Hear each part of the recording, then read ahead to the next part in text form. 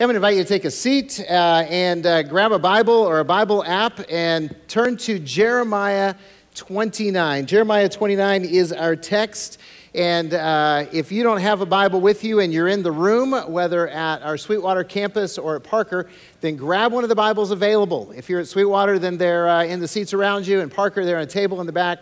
Just run back there and grab one real quick or pick one up and turn to page 780 and you will find Jeremiah 29 and be able to follow along with us. And as always, if you're at any of our physical campuses and you don't have a Bible, we want you to go ahead and take one of those with you. We want you to have the Word of God and read the Word of God because we know if you do that, then God will change your life. And of course, if you're joining us online, then we want you to have a Bible as well. If you don't have access to one, just communicate that to us. We'd be glad to get you a Bible in some way, shape, or form. Hey, let me just say, Happy New Year. Yeah, aren't you glad 2020 is over and now life can go back to normal? Right? I mean, there's no more COVID, no more politics, no more financial struggles or relationship problems or illnesses of any kind, right? Not exactly. Yeah, it'd be kind of nice if it worked that way, right? Kind of like 2020 was a toilet, you could just flush it and start over. But it's not that way. Just because the calendar changed, our world is still what it was. The politics are still divided. COVID is still an issue, and life is still happening in all of its varieties. And we carry on. So how do we, as followers of Jesus, navigate this world? How do we, as those who believe that Jesus is the one and only Son of God and Savior of the world, who believe that Jesus died on the cross to pay for our sins and was raised from the dead, and who have made a commitment to follow Jesus with our lives, how do we navigate this crazy, messed up, disease-filled, angry, divided world that we live in? How do we look at 2021 with all of its uncertainties and lack of clarity and confusion? I mean, really, what should we do?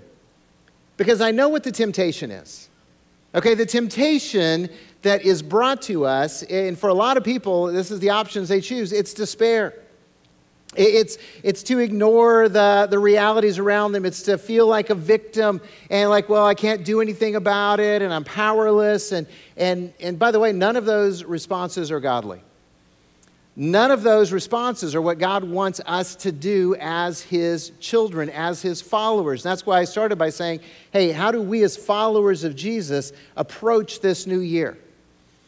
And what I want to do is submit to you a plan for 2021. A plan that will bless you, a plan that's going to bless your family, a plan that's going to bless the people in your life. And I'll admit right up front, it's not my plan. Okay? It's not the plan that I came up with. It's the plan that God shared with His people about 2,500 years ago, when their world was filled with unknowns and uncertainties and incredible disappointment and absolute disruption. Now, if you're listening in and you're not a follower of Jesus yet, then I want you to go ahead and pay attention to what God's plan is for His people, because we would love for you to become one of His people. We would love for you to make that decision to follow Jesus with your life. So listen in and understand what God's plan is for His people. Now, we're in Jeremiah 29. I'm going to pick up in verse 4, and then we're going to talk about what this message is from God to His people. Now, this is written from Jeremiah the prophet to the people of God, the Israelites, who are in exile in Babylon. Verse 4, thus says the Lord of hosts, the God of Israel, to all the exiles whom I have sent into exile from Jerusalem to Babylon. Build houses and live in them. Plant gardens and eat their produce. Take wives and have sons and daughters. Take wives for your sons and give your daughters in marriage, that they may bear sons and daughters. Multiply there and do not decrease. But seek the welfare of the city where I have sent you into exile, and pray to the Lord on its behalf, for in its welfare you will find your welfare. For thus says the Lord of hosts, the God of Israel, do not let your prophets and your diviners who are among you deceive you, and do not listen to the dreams that they dream. For it is a lie that they are prophesying to you in my name. I did not send them, declares the Lord. For thus says the Lord, when 70 years are completed for Babylon, I will visit you, and I will fulfill to you my promise and bring you back to this place. For I know the plans I have for you, declares the Lord. Plans for welfare, not for evil, to give you a future and a hope. Then you will call upon me and come and pray to me, and I will hear you, and you will seek me and find me when you seek me with all your heart. Now, I want to give you some context, so let's begin by talking about the story. The story. The nation of Judah. And you say, well, isn't the nation of Israel? Well, the nation of Israel under King David split into two kingdoms that competed with each other. And Judah was the one that was centered with Jerusalem as its capital. So the nation of Judah, they're the only existing Jewish kingdom at this time, had just been conquered. The army of Babylon had besieged them under King Nebuchadnezzar and had won the battle of Jerusalem. They'd broken down the walls, they destroyed the temple of God, and they took all of the leaders into captivity. We're talking about the kings and the royalty, royal family, the professionals, the craftsmen, the politicians, the priests, all of those that were in a position of leadership. If they survived the attack, they were taken away into captivity. And they were brought to Babylon, and in Babylon, they were in exile. They were slaves. But, because they were people of learning and education and status, they were, expected to perform significant jobs as slaves in this kingdom. Now, as prisoners, and by the way, by foot, Babylon from Jerusalem was about 500 miles. 500 miles. It's not like they could just walk back, okay? If they ran away, they couldn't get there. So their hope and their expectation had been, understand where they were. They were in Jerusalem. The army of Babylon was around them. Their expectation and hope had been that God would deliver them miraculously from the Babylonian army. They had heard stories of how God had done this before and how God had rescued his people when they were under assault. And so they were waiting for God to rescue them, even though Jeremiah the prophet had told them it wasn't going to happen. And so their dreams had been destroyed by the fact that God did not come through when they wanted him to. And so now, in exile, their current hope and expectation, which was fueled by these false prophets that God called out, was an immediate return to Jerusalem. And so their plan was, we just have to survive here and just hang on and not invest anything in the future, and God's going to get us out of here and get us back to Jerusalem. That was their hope. That was their expectation. That's what they were praying for. However, that was not God's plan. Did you catch that? Let me read verse 10 to you again, because this was like a cold slap in the face to them. For thus says the Lord, when 70 years are completed for Babylon, I will visit you and fulfill to you my promise and bring you back to Jerusalem. 70 years. That is not what they wanted to hear. That is not the plan that they had in mind. I mean, I'm sure they were going, 70 years? Are you kidding, God? We're all going to be dead. We won't get to see Jerusalem ever again. And yes, God was serious. And yes, God kept his promise. And in the midst of the pain and the suffering and the defeat and the loss and the dejection of being slaves in a foreign land and having their life ruined, God made the promise. The promise. This is the promise that we know and love and talk about and share and forget that it was given in the midst of tragedy. That it was given in the midst of defeat. It was given in the midst of despair. Because I know that none of your dreams of, 2020, were shattered and broken. I know that all of your expectations came to fruition. I know that everything happened according to your plans for this past year. Not one of us. None of us saw this coming a year ago.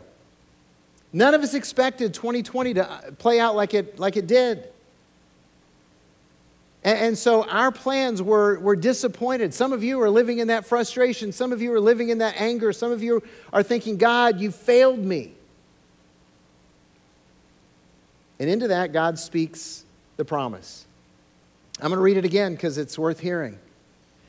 For I know the plans I have for you, declares the Lord. Plans for welfare and not for evil, to give you a future and a hope. Then you will call upon me and come and pray to me, and I will hear you, and you will seek me and find me when you seek me with all your heart. That's the promise that God gave to the people in exile whose lives were shattered and broken. And did you hear those promises that God made? He promised to bless. I know the plans I have for you, plans for welfare, not for evil. God desires to bless his people. Let me say that again. God desires to bless you. If you're a follower of Jesus, God wants to bless you. Do you believe that? See, we read the words and we go, God wants to bless me, but a lot of times we don't feel like that's true. I guarantee you, the Israelites hearing this at that time did not believe that that was God's plan to bless them. They just were like, are you kidding? 70 years? Yeah, we're going to die here. This is God's blessing for us. This is what he wants to do. No, they were defeated. They were captive. And yet God declared that his plans are to bless his people. Can I just tell you that God is working to benefit your life right now? If you're his child, God is working in your life to bless you, to benefit you, to heal you, to help you, to reveal himself to you. He's working in your midst. Now, understand, he may or may not be blessing you the way that you want to be blessed. There's a lot of times that we ask God for blessings and he gives them to us, and we kind of reject them like, this is not the blessing that I wanted.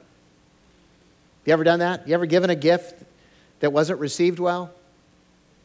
Can I just confess, I had a Christmas fail this year with my wife. She is so honest, and I love that about her. But I tried something new, and I gave her something, and she opened it and went, oh. All the ladies in this room know that. And you might as well just said, nice try. You went down swinging, but it was a fail. Look, sometimes that's how we are with God, right? God's blessing us, and we're like, really, God? This is what you want to give me? But his plans are to bless us. Are we receptive to his plans? See, God's going to bless you. So grasp this reality. God wants to bless you as as one of his people. And then God promises to give you a future. In other words, when Jeremiah wrote those words and they were read to the captives, he's saying, look, God has a plan for a future for you. They didn't see a future. They didn't see anything but defeat. They didn't see anything but loss. Their world as they knew it had been completely destroyed. Now, can I just say this? I don't really know what level of frustration you're at with the whole, COVID thing, or with your, the politics thing, or with, the way the world is right now. But your world has not been shattered like their world had been shattered. The exiles thought their life was over. And God told them they had a future. He said, this is not the end. Do not give up. Don't lose hope. And God is saying to us, his people, hey, I have a future for you. I have possibilities for you. And I want you to hear this today. Look, whether you have decades to live or you've already lived decades, God still has a plan for you. You have a future. You can make a difference. God is wanting to lead you. God is wanting to teach you. And God is calling you to be a blessing in his name to this world. Amen. See, that's a reality. You have a future. And by the way, can I just remind you, if you're a follower of Jesus, your future only gets better. Because of Jesus Christ and his death and resurrection, guess what our future is if you believe in Jesus? It's heaven. And by the way, heaven is a major upgrade. So I don't care how good your life is right now or how terrible your life is right now. If you're a follower of Jesus, it only gets better. See, that's the promise of our future. And the exiles then didn't get that. They didn't understand the reality of heaven, eternal life, all the stuff that was coming. Their future was just like, are we going to survive as a nation? So we're going to survive as a nation, but we're also going to be blessed because God is with us right now, but he's going to take us to be with him when we die. It only gets better. So I hope you hear that whether life is something you're celebrating right now or something you're grieving right now, God promises to bless you and to give you a future, and God promises to provide hope, to give you future and a hope. The Israelites in that moment were despairing. Hope was lacking. I mean, everything was destroyed and they were giving up, and God offered hope to them. And God offers us hope. I mean, we just talked about it a little bit when we referred to heaven, but understand hope is necessary for life. Do you know what hopeless people do? Hopeless people give up. When you've lost all hope that your marriage can be redeemed, you quit. When you think your family is broken beyond repair, you walk away. They're talking about how pastors across our country are ready to quit ministry because COVID has demoralized them. See, when you don't have hope, you quit. When people who don't have any hope, they try to escape, and maybe that's drugs and alcohol, or maybe that's, sex or food or gambling, or maybe it's suicide. But people without hope give up. And that's why it's so important that God promises hope for his people, for us.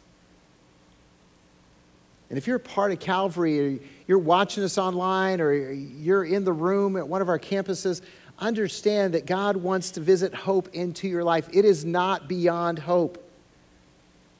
One of my favorite verses that just resonates whenever things look dark and bleak is Galatians 6, chapter 9, or verse 9. And the apostle says, look, do not lose heart in doing good, for in due time you will reap a harvest if you do not give up. There's hope for everyone who's in Christ. Don't think you're beyond God's reach of redemption. Don't think that he can't heal, he can't change, he can't fix, he can't bless you beyond what you even imagine. That's hope. And that's what he wants to give. So then the question becomes, how do we access the promises? How do we access the blessings in the future and fill our lives with hope? Because you might be sitting here in the room, you might be watching online and going, hey, I'm a follower of Jesus, but I don't have all that stuff you're talking about. It's not present in my life, and I want it to be present in my life. And maybe you're looking at the politics in our nation. Maybe you're looking at the disease, the lack of certainty, the anger, the fear, and divisiveness, and you're really wondering, okay, do God's promises apply to me? And the answer is yes. But here's the missing piece. God's promises come with conditions. God's promises come with conditions. It's kind of an if-then clause. And you read Scripture and you hear the promises of God, and they're usually an if-then clause. If we confess our sins, God is faithful and righteous to forgive us of our sins and purify us of all unrighteousness. Okay. That's a promise with a condition. We got to confess, right? For everyone who calls on the name of the Lord will be saved. Okay, so I want to be saved. Then you got to call on the name of Jesus. I don't want to call on the name of Jesus. Then you're not going to be saved. That's how that works. It's pretty simple. And you read the Bible. I hope you read the Bible. It's full of those promises, and they have conditions. And God gives the Israelites conditions for his promises. And I hope you noticed these when I read the passage, but I'm going to go back and look at them again and call them to your attention. The first one is he told them to build your family. Build your family. Look back at verses 5 and 6. He said, build houses and live in them. Plant gardens and eat their produce. Take wives and have sons and daughters. Take wives for your sons and give your daughters in marriage that they may bear sons and daughters. Multiply there and do not decrease. Now, he was talking to the Israelites saying, hey, make this your home. Do life there. Don't give up the whole family thing. This is going to be your home for a while, so make it your home. Plant gardens. You don't get stuff out of gardens in like a week. You got to be there a while, right? This is going to be a while. So go ahead and take your time and build your family. Okay, that's their word for them. But can I just tell you that from creation, God has made family the very first ministry priority for all of us? If you're part of the family of God, then your family is your first ministry priority. And so God is directing the exiles, have families, build healthy families. And guess what? He wants us to do the same. You want the promises of God fulfilled in 2021? Then focus on blessing your family. If your life is not where you want it to be, and you're going, okay, I want 2021 to be better, then husbands, love your wives as Christ loved the church and gave himself up for her. Men, prioritize the relationship with your wife. Some of you are going, yeah, but you don't know my wife. You may be right, but God does. And he didn't flinch when he said, love her like I love the church. By the way, God is not, he's not clueless about how difficult it is to love some people. Because the Old Testament relationship between God and Israel is God's faithful husband and Israel's an unfaithful wife. So when he says love, he means it.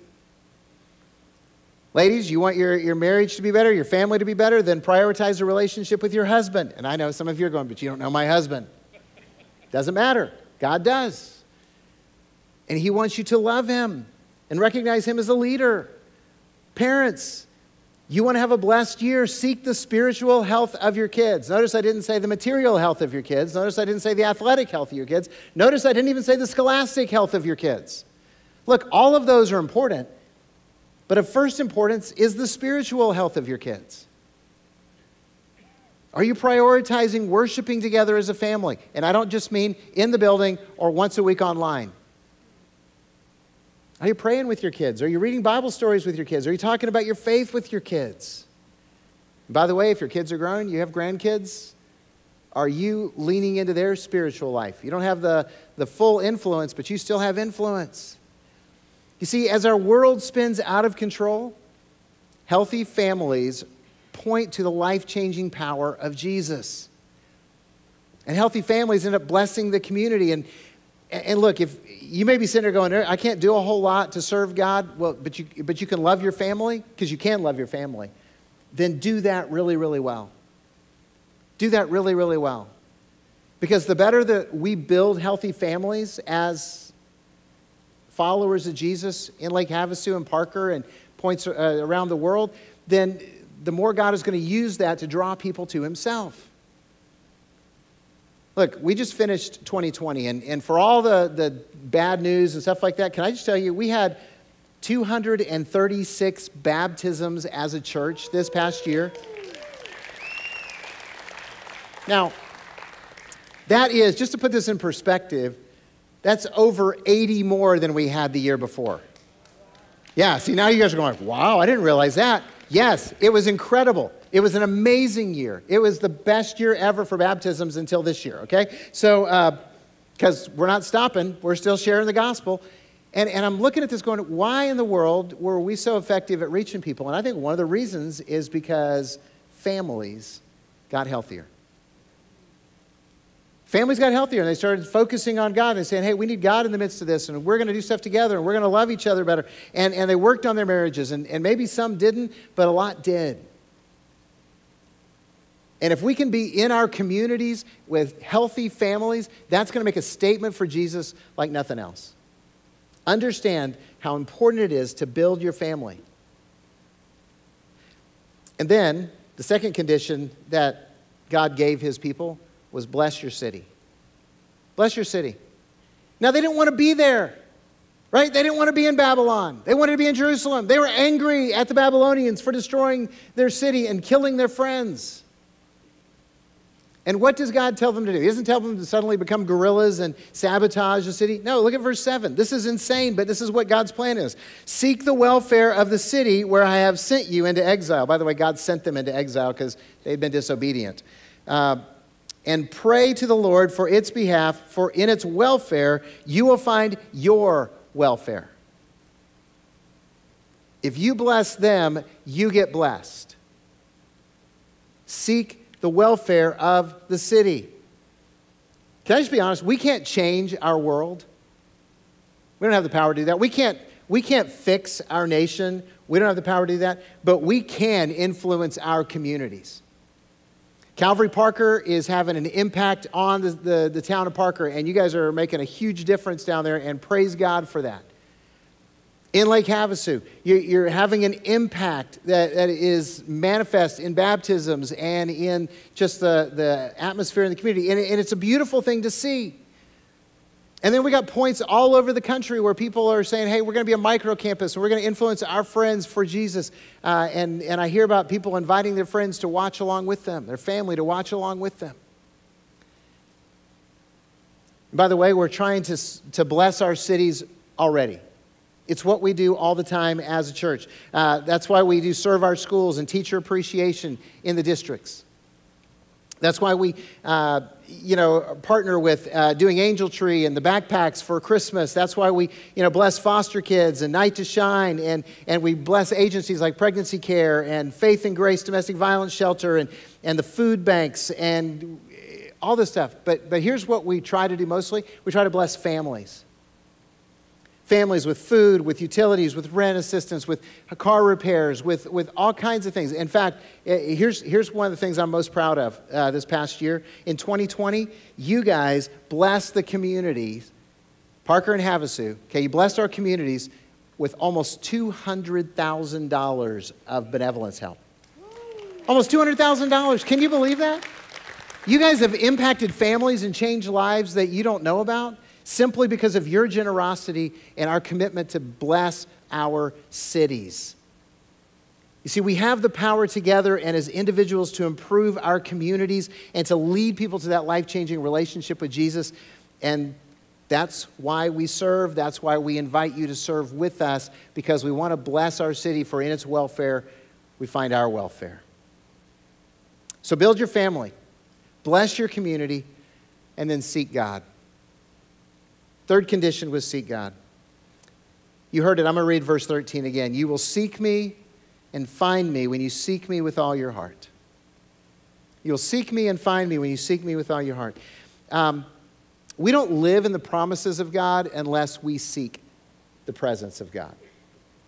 Let me say it again. You and I are not going to live in the blessings that God has for us, those promises, unless we seek the presence of God. The only way you seek the presence of God is saying, God, I want to find you. I want to be close to you. I want to have you fill my life. And I talk to people all the time. I read it on the Connect cards or the prayer cards. People saying, I want a closer relationship with Jesus. I really want to have a healthier relationship with Jesus. And I celebrate that desire, but I often grieve the lack of intentionality. Because it's easy to say, I want to lose 20 pounds, but you have to start working out and eating right, or else it doesn't happen. Right? Because a lot of us can testify to that, because we've been saying for like 20 years, I want to lose 20 pounds, and we still weigh the same. See, the desire is great, but we have to have intentionality. We have to do something. You see, the reality is this: almost everyone who's watching or listening, whether in the room or online, would affirm their desire to get closer to God, and then most of us would walk out of here and do nothing to make it happen. But God said we'll find him when we seek him with what? All our heart. Could our frustrations with life, could our lack of blessings, could our repeated return to our self-destructive habits be because we are living as half-hearted Christians? Let me say that again. Could it be that our frustrations with life, our lack of blessings, our repeated return to self-destructive habits be because we're trying to navigate life as half-hearted followers of Jesus? That we're trying to manage our relationship with God, kind of like we're managing everything else, but we're not completely surrendered to seeking him? I mean, what would happen in your life and in your family and in our community if we made the decision to seek God with all our heart? If you made the decision to seek God with all your heart. Would you like to find out what that's like? 3 people responded. That's beautiful. Maybe it's not. She responded twice, so that's good. No, I mean, see, we can talk about this, but would you really like to find out what it's like to seek God with all your heart? See, here's the thing, and I'll just confess. I grew up in churches where we had altar calls. So at the end of the sermon, the pastor, would be preaching, and maybe he'd be a pulpit pounder, or maybe he'd, be a crier or whatever. But at the end, they'd be like, okay, everybody come forward that wants to make a decision and weep at the altar, and they'd weep and they'd pray, and then they'd walk out and keep living life exactly the same way. I grew up watching that happen, and it frustrated me, and I promised God that if I was ever in a position to do it differently, we would do it differently.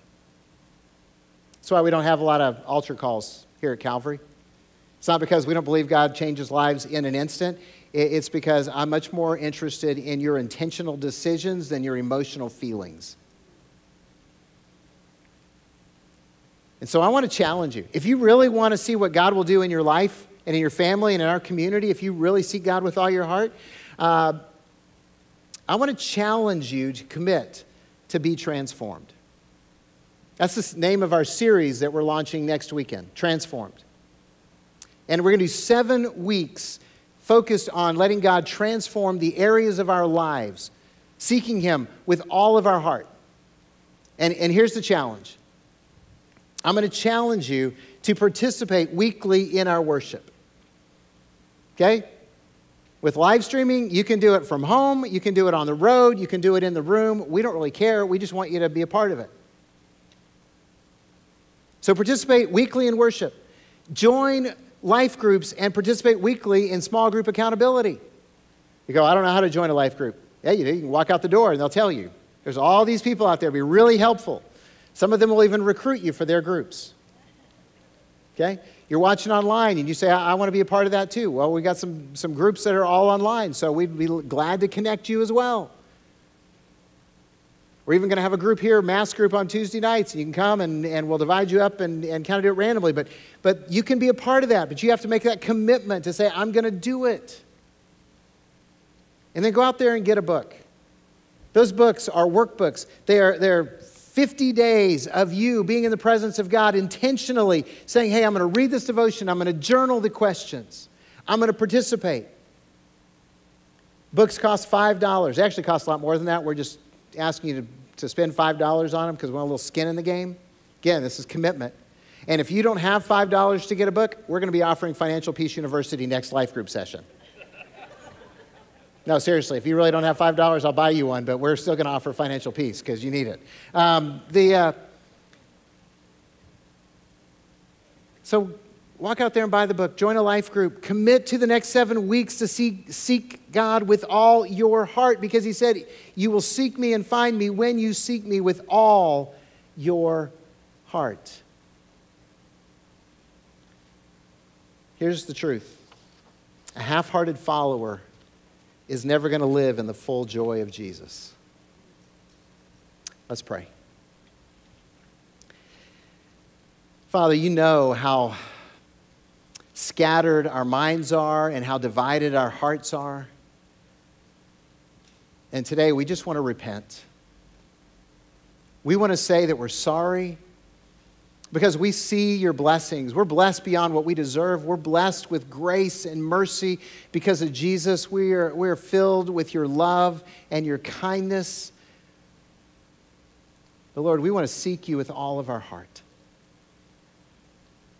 So beginning today, we commit ourselves to you.